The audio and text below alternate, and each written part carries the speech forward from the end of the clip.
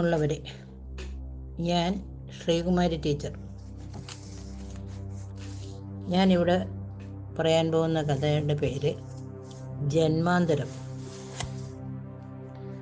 ഭൂമിയിൽ ഒരു സ്വർഗമുണ്ടെങ്കിൽ അതിവിടെയാണ്. ഭൂമിയിൽ ഒരു നരകമുണ്ടെങ്കിൽ അതും ഇവിടെയാണ്. രണ്ടും ഈ അപ്പാർട്ട്മെൻറ്റിൽ തന്നെയാണ്. ഗ്രാമത്തിൽ നിന്നും കല്യാണം കഴിച്ച് കൊച്ചിയിൽ സ്വന്തം ഫ്ലാറ്റിൽ താമസിക്കുക എന്ന ത്രില്ലിലായിരുന്നു ഇവിടെ വരുന്നതിന് മുമ്പ് വരെ. കൂട്ടുകാരികൾ, നിന്റെ ഭാഗ്യമാണ് ജ്യോതി, കൊച്ചിയിൽ സ്ഥിരതാമസക്കാരിയായില്ലേ. ഉള്ളിലെ സന്തോഷം പുറത്ത് കാണിക്കാതെ അവർ പറയുന്നത് കേട്ടിരുന്നു. ഇവിടെ വന്നതിൻ്റെ ഒരാഴ്ച കഴിഞ്ഞപ്പോൾ തന്നെ എനിക്കിത് നരകമായി തോന്നി. പരസ്പരം ഒരു ബന്ധവുമില്ലാതെ അടുത്തടുത്ത മുറികളിൽ കഴിയുന്നവർ, ഒന്ന് ചിരിച്ചാൽ വളരെ വിമിഷ്ടപ്പെട്ട് മറുചിരി തരുന്നവർ. ജ്യോതി എന്ന് വിളിക്കുന്നതിന് പകരം ജ്യോതികേ എന്ന ഒരു കൂട്ടർ, മിസ്സിസ് രാജേന്ദ്രൻ എന്ന് വിളിക്കുന്ന മറ്റൊരു കൂട്ടർ, എങ്ങനെയും അകലം കീപ്പപ്പ് ചെയ്യാൻ മിനക്കെടുന്നവർ. എൻ്റെ ഭഗവതി, ഈ നരകത്തിൽ നിന്ന് എന്നെ രക്ഷിക്കണേ. ചെറിയ കാര്യങ്ങൾ കൂടി ഭഗവതിയോട് പറഞ്ഞ് ആശ്വസിക്കണം. എല്ലാം കേൾക്കുമ്പോൾ രാജേട്ടൻ പറയും, ജ്യോതി, കുറച്ച് കഴിയുമ്പോൾ എല്ലാം ശരിയാവും. നീ ഗ്രാമപ്രദേശത്തു നിന്നും വന്നതുകൊണ്ടാണ്. ക്രമേണ നീയും അവരെ പോലെയാവും. നിന്റെ ഇപ്പോഴത്തെ വിഷമം എനിക്ക് മനസ്സിലാകുന്നുണ്ട്. അടുത്ത ദിവസം തന്നെ രാജേട്ടൻ ഒരു ലാപ്ടോപ്പ് വാങ്ങിത്തന്നു. ഇതുണ്ടെങ്കിൽ എല്ലാ വിരസതയും മാറും. പഠിക്കാനും കളിക്കാനും ഇനി സമ്പാദിക്കാനും എൻജോയ് ചെയ്യാനും എനിക്ക് കഴിയും. 1-2 ആഴ്ച അതിൻ്റെ മുമ്പിലിരുന്നു. ഏട്ടൻ പറഞ്ഞത് ശരി തന്നെയാണ്. പക്ഷെ എനിക്കെന്തോ കുനിഞ്ഞുകൂടി ആ ടേബിളിന് മുന്നിലിരിക്കാനും കണ്ണ് കഴിപ്പിക്കാനും മടിയായി. ഗ്രാമാന്തരീക്ഷത്തിൽ കഴിഞ്ഞതുകൊണ്ടാവും. കയ്യും കാലും ഇളക്കി നടന്നും കാണുന്നവരെ നോക്കി ചിരിച്ചും കൊച്ചുവർത്താനം പറഞ്ഞും പരസ്പരം സഹായിച്ചും കിട്ടുന്ന ആ ആനന്ദം ഈ പെട്ടിയിൽ നിന്ന് നേടാൻ എനിക്ക് കഴിഞ്ഞില്ല. ഒരു ദിവസം രാജുവേട്ടൻ സംസാരമധ്യേ പറഞ്ഞു, ഓരോരുത്തരുടെയും സന്തോഷം സ്വയം സൃഷ്ടിച്ചെടുക്കണം. അതിനാരെയും കുറ്റം പറഞ്ഞ് നടന്നിട്ട് കാര്യമില്ല. ഞാൻ ഓർത്തു, അത് ശരിയാണ്. എനിക്ക് സന്തോഷം സ്വയം സൃഷ്ടിക്കാമല്ലോ. പുറകുവശത്തെ ജനാൽ തുറന്ന് റോഡിലേക്ക് നോക്കിയിരുന്നു. മടുപ്പ് തോന്നിയിട്ടാണ് മുൻവശത്തെ കതക് തുറന്നത്. അതാ വാതിക്കൽ ഒരാൾ 6 അടി പൊക്കമുള്ള ആജാനുബാഹു. ഓ മോളെ, പേടിച്ചു പോയോ? ഞാൻ കോളിംഗ് ബെൽ അടിക്കാൻ തുടങ്ങിയായിരുന്നു. ഉള്ളിലെ സംഭ്രമം ഒതുക്കി അയാളെ നോക്കി. ഏകദേശം 80 വയസ്സ് തോന്നിക്കും. പക്ഷെ നല്ല ആരോഗ്യമുള്ള ശരീരം. അയാൾ സ്വയം പരിചയപ്പെടുത്തി. ഞാൻ കുട്ടിച്ചൻ, അടുത്ത ഫ്ലാറ്റിലെ ജോയിയുടെ അപ്പൻ. പെട്ടെന്ന് എനിക്കൊരു ഉന്മേഷം തോന്നി. എന്നെ തേടി ഒരാൾ വന്നിരിക്കുന്നു. എന്താ അപ്പാപ്പന് വേണ്ടത്? മോളെ, എൻ്റെ മൊബൈൽ ഫോൺ അനങ്ങുന്നില്ല. നീ ഇതൊന്ന് ശരിയാക്കി തന്നേ. എൻ്റെ ഉന്മേഷം വർദ്ധിച്ചു. ഞാൻ ആ ഫോൺ വാങ്ങി ഓരോ ഘട്ടയും ഞെക്കി നോക്കി പരിശോധിച്ചു. ചാർജ് ഫുള്ളായിട്ടുണ്ട്. പിന്നെന്ത് പറ്റി? പെട്ടെന്ന് കണ്ടുപിടിച്ചു. ഓ അപ്പാപ്പ, ഇത് പവർ ഓഫ് ആയതാണ്. അത് ഓണിലാക്കി സ്വന്തം നമ്പറിലേക്ക് വിളിച്ച് റിങ്ങുണ്ട്. ശരിയായി അപ്പാപ്പ. താങ്ക് യു മോളെ. നീ എന്തിനാ ഇങ്ങനെ മുറി അടച്ചിരിക്കുന്നത്? ഇടയ്ക്കൊക്കെ അങ്ങോട്ട് വാ, നമുക്ക് സംസാരിച്ചിരിക്കാം. പെട്ടെന്ന് തിരിഞ്ഞ്, ഓഹോ എൻ്റെ ശാരദേ, എന്നോട് ഞാൻ എത്ര പറഞ്ഞിട്ടുണ്ട് ഈ വലിയ ബക്കറ്റ് നിറയെ തുണി എടുത്ത് നടക്കരുതെന്ന്. നിനക്ക് വലിവുള്ളതല്ലേ? കുട്ടിച്ചൻ വേഗം ചെന്ന് ആ സ്ത്രീയുടെ കയ്യിൽ നിന്നും ബക്കറ്റ് വാങ്ങി ടെറസിലേക്ക് നടന്നു. ആ സ്ത്രീ ചിരിച്ചുകൊണ്ട് എന്നെ നോക്കി. ഉണക്കാനുള്ള തുണിയാണ്. പോട്ടെ മോളെ. ഞാൻ കണ്ണുമിഴിച്ച് നിന്നുപോയി. എൻ്റെ അമ്മമ്മയുടെ പ്രായം തോന്നിക്കുന്ന ഒരു രൂപം എൻ്റെ മുന്നിലെ ഫ്ലാറ്റിലുണ്ടെന്ന് ഇന്നാണല്ലോ ഞാൻ അറിഞ്ഞത്. രാജുവേട്ടൻ പറഞ്ഞത് ശരിയാണ്. നമ്മൾ ശ്രമിക്കാതെ എങ്ങനെയാണ് ഓരോന്നറിയുക? മുറി ലോക്ക് ചെയ്ത് ഞാൻ ടെറസിലേക്ക് ചെന്നു. കുട്ടിച്ചനും ശാരദാമ്മയും ഓരോന്നും പറഞ്ഞും ചിരിച്ചും തുണി വിരിക്കുകയാണ്. ഞാനും കൂടട്ടെ? എൻ്റെ ഗ്രാമബുദ്ധി ഉണർന്നു. വാ മോളെ, ഇവൾക്കെന്നും ഒരലക്കമ്മിനുള്ളത്ര തുണിയുണ്ടാവും. ഞാനും തുണി വിരിക്കാൻ കൂടി. കുട്ടിച്ചൻ പറഞ്ഞത് ശരിയാണ്. ഭർത്താവും ഭാര്യയും 2 മക്കളുമുള്ള വീട്ടിൽ ദിവസവും ഇത്ര തുണി മുഷിയുമോ? തുണി വിരിച്ചിട്ട വാട്ടർ ടാങ്കിനടുത്ത് വിരിച്ചിരുന്ന റെക്സിൻ ഷീറ്റിൽ ഇരുന്നു കൊണ്ട് കുട്ടിച്ചൻ പറഞ്ഞു, ഇത് ഞങ്ങളുടെ സ്ഥിരം ഇരിപ്പിടമാണ്, നീയും കൂടിക്കോ. 3 പേരും ഇരുന്നു. കുട്ടിച്ചൻ പോക്കറ്റിൽ നിന്നും ഒരു പൊതിയെടുത്ത് ഒരു നുള്ളു വായിലിട്ടു. പിന്നെ ശാരദാമ്മയുടെ കൈവെള്ളയിൽ ഒരു നുള്ളു ഇട്ട് കൊടുത്തു. എൻ്റെ വായിലോട്ട് ഒരു നുള്ളു കുട്ടിച്ചൻ തന്നെ ഇട്ടു തന്നു. മധുരപ്പാക്കാണ്. എൻ്റെ കണ്ണ് നിറഞ്ഞു. ദൈവമേ, നീ എൻ്റെ പ്രാർത്ഥന കേട്ടു. ഭാര്യ മരിച്ച കുട്ടിച്ചൻ നാട്ടിൽ ആരുമില്ലാത്തത് കൊണ്ട് മോനോടൊപ്പം നിൽക്കുന്നു. അപ്പനെ ജീവനായി കരുതുന്ന മോൻ. ശാരദാമ്മ തൻ്റെ 3ാമത്തെ മകളുടെ കൂടെ നിൽക്കുന്നു.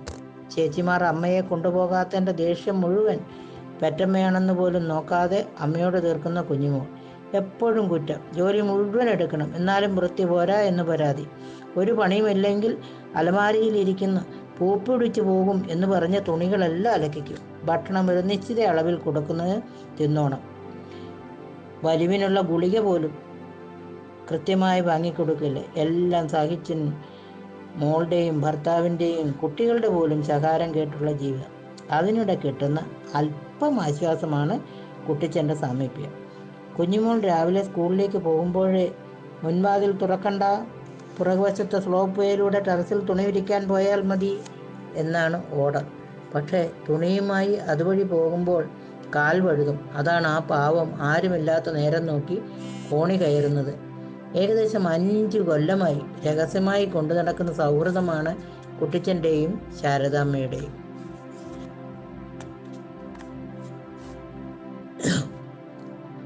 രാത്രിയിൽ തനിക്ക് കിട്ടിയ പുതിയ ഫ്രണ്ട്സിനെ കുറിച്ച് പറഞ്ഞപ്പോൾ രാജുവേട്ടൻ പൊട്ടിച്ചിരിച്ചു.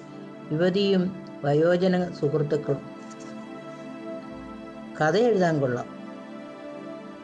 പിന്നീടുള്ള ദിവസങ്ങളിൽ തുണി ഉണക്കുക, അവ മടക്കിയെടുക്കുക എല്ലാം ഞങ്ങൾ ഒരുമിച്ച് ചെയ്തു. ഞങ്ങളുടെ സൗഹൃദം നാൾക്കുനാൾ വളർന്നു എന്ന് പറയുന്നതും ശരി.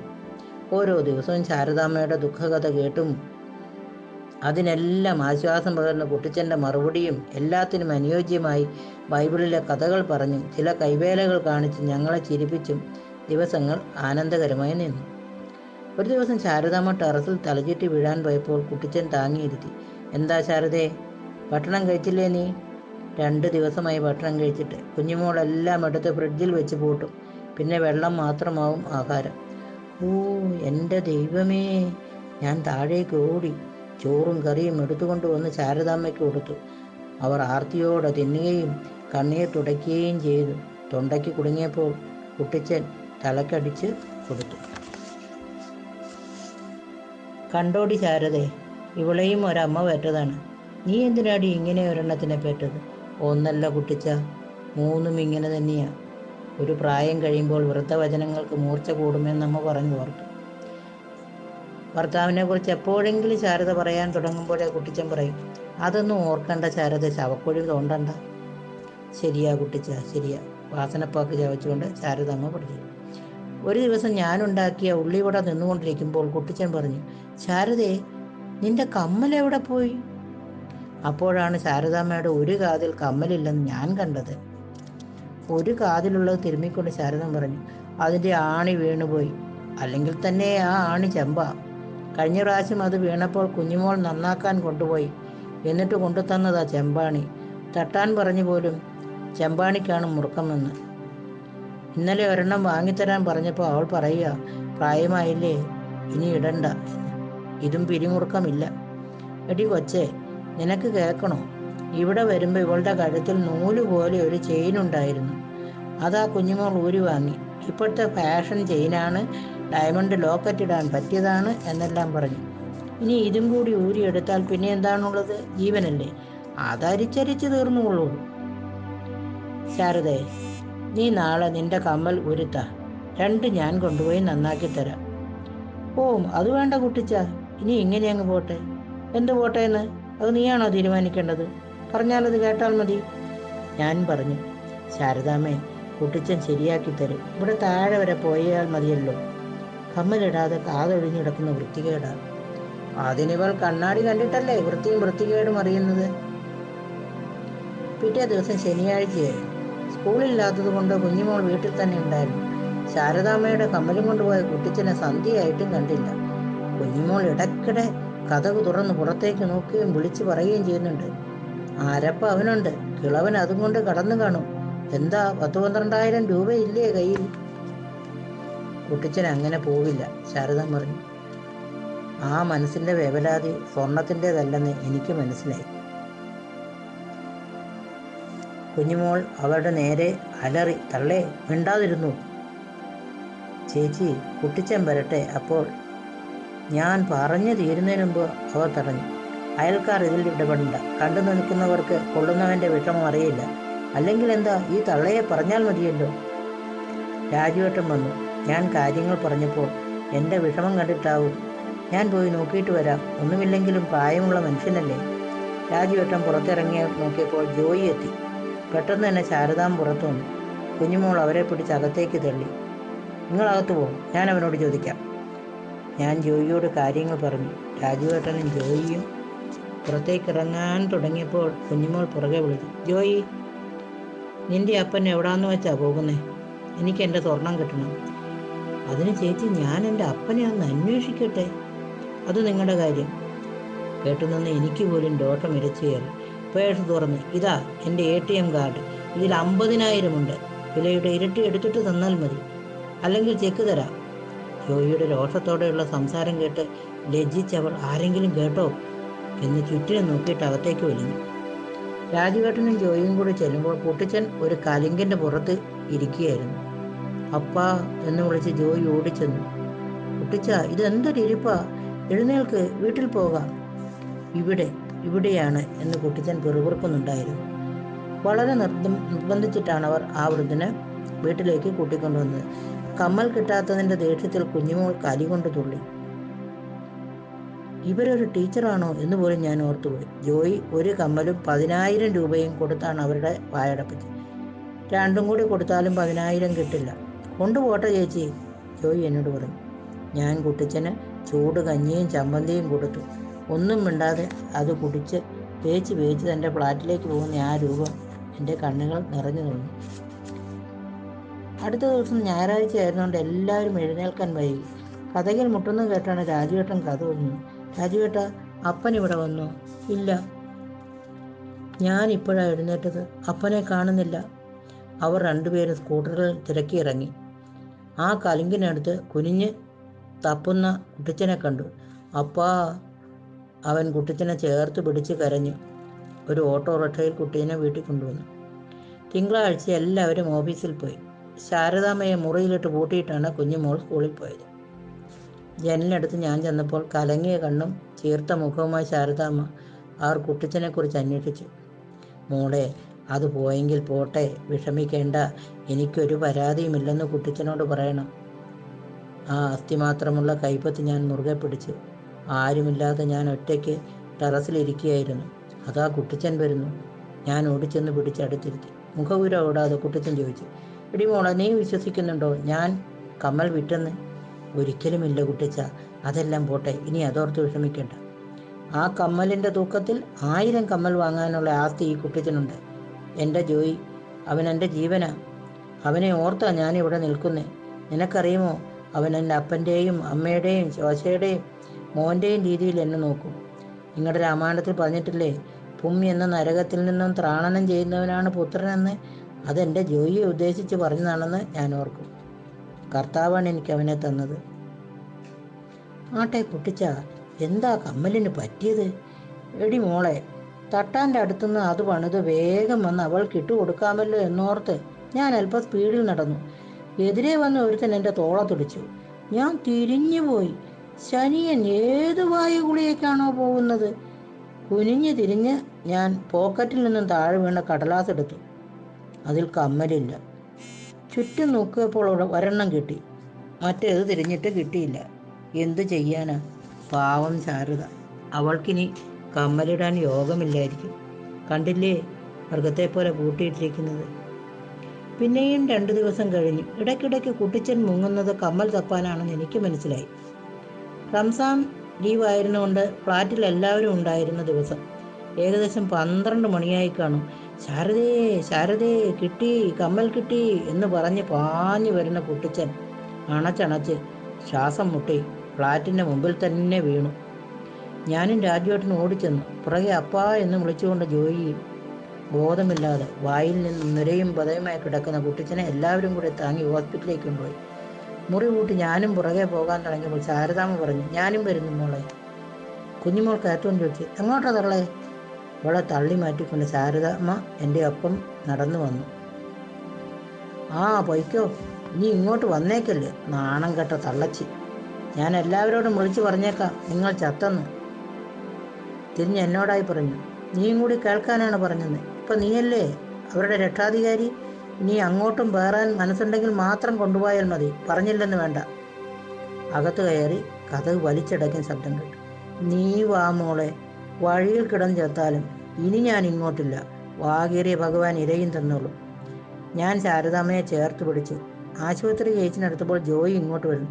ചേച്ചി, ഞാൻ അങ്ങോട്ട് വരാൻ തുടങ്ങിയായിരുന്നു. അപ്പൻ അബോധാവസ്ഥയിൽ ശാരദയെ ശാരദയെ എന്ന് പറയുന്നുണ്ട്. ഡോക്ടർ പറഞ്ഞു ശാരദാമ്മയെ കൂട്ടിക്കൊണ്ടുവരാൻ. കുഞ്ഞുമോൻ ചേച്ചിയുടെ കാല് പിടിച്ചാണെങ്കിലും കൊണ്ടുവരാം എന്ന് വിചാരിച്ച് ഞാൻ പുറപ്പെട്ടതായിരുന്നു. സന്തോഷം, അമ്മ വിളിക്കാതെ തന്നെ വന്നല്ലോ. വരൂ അമ്മേ. ഞങ്ങളെയും കൂട്ടി ജോയി കുട്ടിച്ചൻ്റെ മുറിയിലെത്തി. ശാരദയെ ശാരദയെ എന്ന് അവ്യക്തമായി വിളിച്ച് കണ്ണടച്ച് കിടക്കുന്ന കുട്ടിച്ചനെ കണ്ടപ്പോൾ എനിക്ക് സങ്കടം സഹിച്ചില്ല. ഞാൻ രാജുവേട്ടനെ കെട്ടിപ്പിടിച്ച് കരഞ്ഞു. ഏട്ടൻ എന്നെ ആശ്വസിപ്പിച്ച് അടുത്തിരുത്തി. അല്പം കഴിഞ്ഞ് ഞാൻ ശാരദാമ്മയെ തിരക്കി. ഞങ്ങൾ 3 പേരും അകത്തേക്ക് നോക്കി. കുട്ടിച്ചൻ്റെ കയ്യിലും നെഞ്ചിലും തലോടി തലോടി ഇരിക്കും ശാരദാമ്മ. ഇടയ്ക്കിടെ കണ്ണു തുടയ്ക്കുന്നുമുണ്ട്. അല്പനേരം കഴിഞ്ഞ് കാന്തശക്തിയാൽ എന്ന പോലെ കുട്ടിച്ചൻ കണ്ണു തുറന്നു. ചുറ്റും നോക്കി. ശാരദയെ കണ്ടിട്ട്, ശാരദയെ കിട്ടി, കമ്മൽ കിട്ടി, ഇതാ. കുട്ടിച്ചൻ മകനെ നോക്കി. അവൻ അത് അപ്പൻ്റെ കയ്യിൽ കൊടുത്തു. അത് വാങ്ങി ശാരദാമ്മയുടെ ഉള്ളം കയ്യിൽ വെച്ചു കൊടുത്തിട്ട് പറഞ്ഞു, ഇതിന് 2 കമ്മലും കൂടി കാതിലിട്ടു. എന്നെ നോക്കി ചിരിച്ചുകൊണ്ട് കൈകാട്ടി വിളിച്ചുകൊണ്ട്, കൊച്ചേ, ലിഫ്റ്റ് താഴെ എത്തുന്നത് കാക്കാതെ സ്റ്റെപ്പ് കയറിയതാ, വീണുപോയി. അല്പനേരത്തേക്ക് ഞാൻ പ്രായം മറന്നുപോയി. അത് കേട്ട് ചിരിച്ചുകൊണ്ടാണ് ഡോക്ടർ വന്നത്. എനിക്ക് മനസ്സിലായി, കുട്ടിച്ചൻ ആയാസപ്പെട്ട് എന്തോ ചെയ്തിട്ടുണ്ടാവുമെന്ന്. ആ, ഒന്ന് നേരെ കിടന്നേ, പരിശോധിക്കട്ടെ. നെഞ്ചിലും പുറത്തും ടെലസ്കോപ്പ് വെച്ച് നന്നായി പരിശോധിച്ചു. കുഴപ്പമൊന്നുമില്ല. പക്ഷേ ഇനി ഇത് ആവർത്തിച്ചേക്കരുതേ ചെറുപ്പക്കാരാ. എല്ലാവരും ചിരിച്ചു. ഡോക്ടർ തിരിഞ്ഞ് ജോയിയോട്, ഇതാണ് ശാരദ, നെയ്ബറാണല്ലേ? അതെ ഡോക്ടർ, ജോയി പറഞ്ഞു. എന്തായാലും കുട്ടിച്ചൻ ഇന്നിവിടെ കിടക്കട്ടെ, നാളെ കൂടി നോക്കിയിട്ട് ഡിസ്ചാർജ് ചെയ്യാം.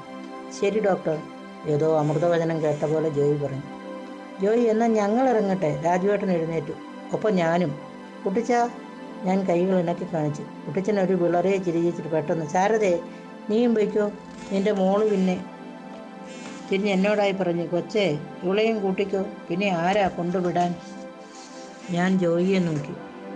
ജോയി പറഞ്ഞു, ശാരദാമ്മ എന്ന് പോകുന്നില്ലപ്പാ. ഉവ്വോ ശാരദേ. കുട്ടിച്ചൻ ശാരദയെ നോക്കി. ശാരദാമ്മ പുഞ്ചിരിച്ചുകൊണ്ട് തലയാട്ടി. ഞങ്ങൾ പുറത്തേക്കിറങ്ങി. ഒപ്പം ജോയിയും. ജോയി പറഞ്ഞു തുടങ്ങി, രാജുവേട്ട, എനിക്ക് 1 വയസ്സുള്ളപ്പോൾ എൻ്റെ അമ്മച്ചി പാമ്പ് കടിയേറ്റ് മരിച്ചു. എൻ്റെ ശോശ നിന്നെ വളർത്തുന്നത് പോലെ ഞാൻ വളർത്തും എന്ന് പറഞ്ഞ് എനിക്കായി ജീവിച്ച അപ്പനാ.